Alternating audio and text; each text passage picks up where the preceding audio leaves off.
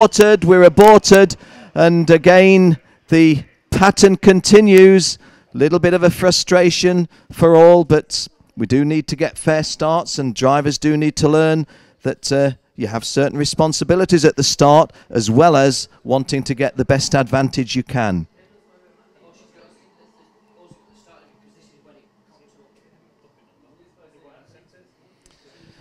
Well, we'll stop saying that this might be the series round that's produced the most aborted starts. I say that with some conviction. I certainly wouldn't want to rely on my memory over 10 minutes, let alone 10 years, but I just do not believe that we've had anything like this number of aborted starts, not by a big margin.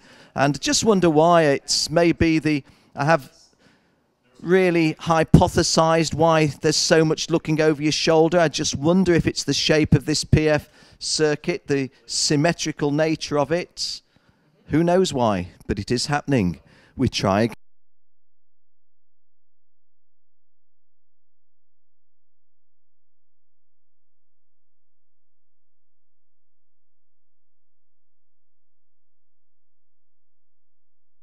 Anglo-Saxons, but I promise you they're racing on British licenses. So for today, they're Brits as well.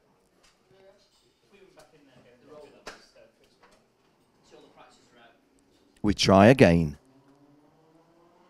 And we're racing, and Thomas Pryning again getting the better start. Jay Nijar going with him very powerfully. That looked like Juan Manuel Correa as well, who was in third place. We've got yellow flags. Chris has got his glasses up, and there's a couple of guys. I don't think they were at the front. It was Maxim Shotland, the Russian. Thanks to Chris Hartley for his eagle eye on that one. Maxim Shotland, the guy. And there goes a change for the lead, and that looks like Jay Nijar taking the lead. Jay Nijar jumps into the lead. In second place now, Juan Manuel Correa, cart number 8. Oh, and it's going wrong for the American. He drops to third as well, because moving up into second place is cart number 22, Connor Hall.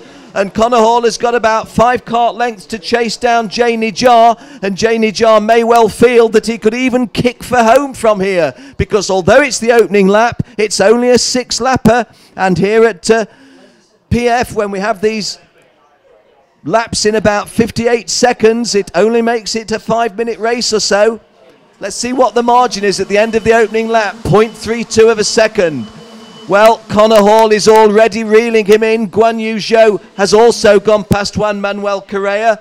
And although Jay Nijar does have a clear lead, that's only about 1 3/4 lengths as they come off the Litchfield Bridge down towards the hairpin, the first right hairpin into the long serpentine. The bid for the lead by Connor Hall works, and Connor Hall goes into the lead. He's followed by Guan Yu Zhou, and all of a sudden Jay Nijar, the race leader with the big lead, is in third place. Coming down, coming away from us, and a little bit of wheel bumping and a little bit of a ooh from Jill, but nevertheless that front running 3 in those Tony Kart colours still there.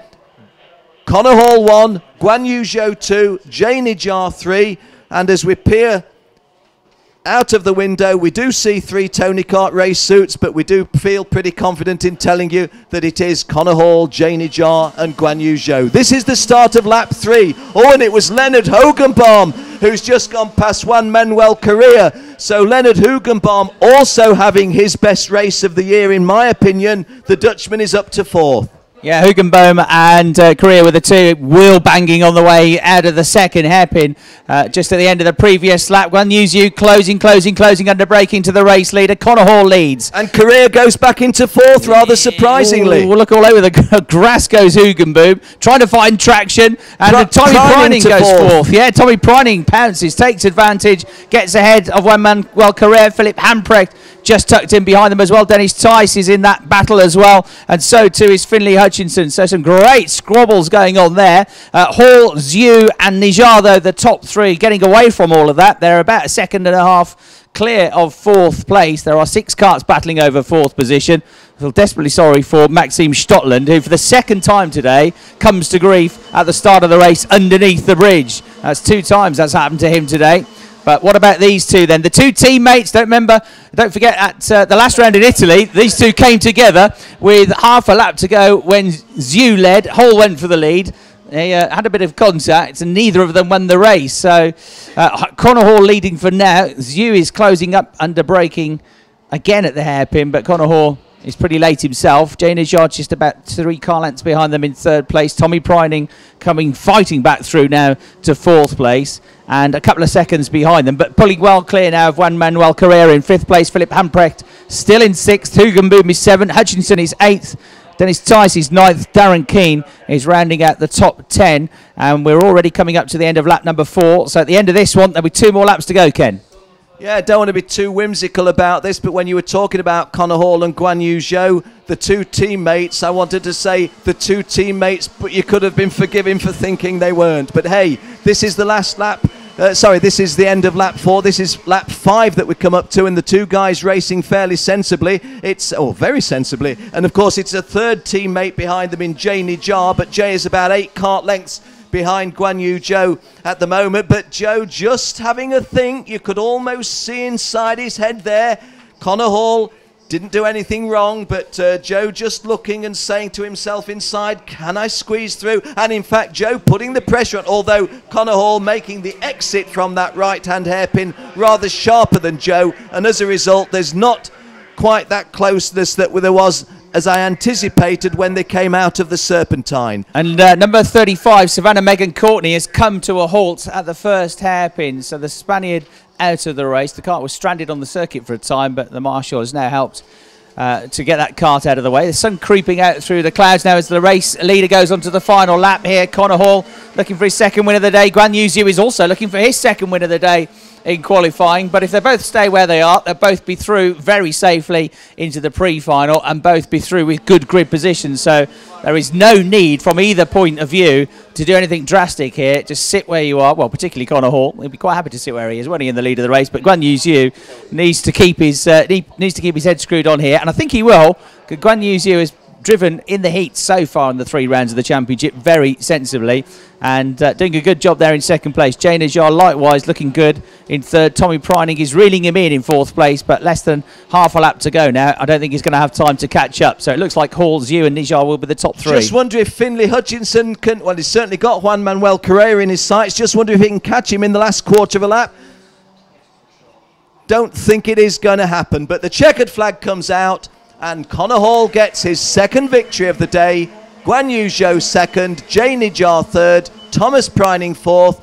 Juan Manuel Correa did hold on to 5th place. Finlay Hutchinson 6th, Philip Hamprecht 7th. Leonard Hogenboom maybe a shade disappointed to drop to 8th. A good drive for Darren Keane into 9th place, and Dutchman Dennis Tice completing the top 10. Sorry that I cut across you late in that lap, Chris, but I just wondered if we were going to get one late passing move from 6th to 5th. Well, it was fairly settled at the front, wasn't it, in all honesty, between the top 4. Once they got through that first couple of laps, it had the air of drivers who knew they'd done enough really to qualify and didn't want to do anything silly, and quite rightly so.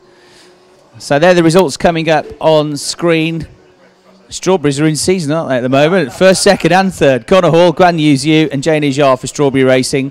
Thomas Preining 4th, mixed state, but he'll be safely through to the pre-final and should have a reasonable grid position despite that one bad result. Juan Manuel Correa, the American, in 5th position. Well, South American on the American licence. Finlay Hutchinson, I think that might be his best result of the day in 6th place. All on his debut, of course, in the Rotax Euro Challenge. So a tremendous effort.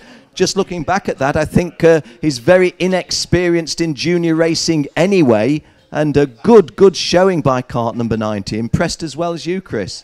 Yeah, that's just looking through the results so far today. I'm pretty sure that is the first time we've seen Finlay in the top 6. So well done, Finlay Hutchinson.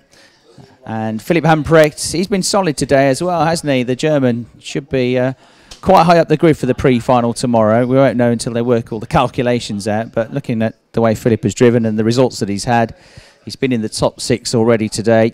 That's a 7th place finish to add to the results for the pool car racing driver.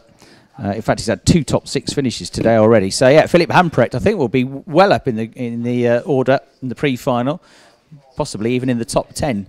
Leonard Hugenboom, 8th for Team TKP, 9th Darren Keane, 10th Dennis Tice. The rest of the order there you can see on screen. Only 2 retirees. One was at the very start of the race. Maxim Stotland caught up in a 3-way tangle Trouble is, I suppose, with qualifying, if you are near the back of the field, you just get squeezed into those first two corners, and it's happened twice now to Maxime, the Russian driver, who's come a long way to be here. I feel sure will not be an automatic qualifier, and we'll have to see what he can do from the second chance race tomorrow. You never know, but I doubt he'll creep in.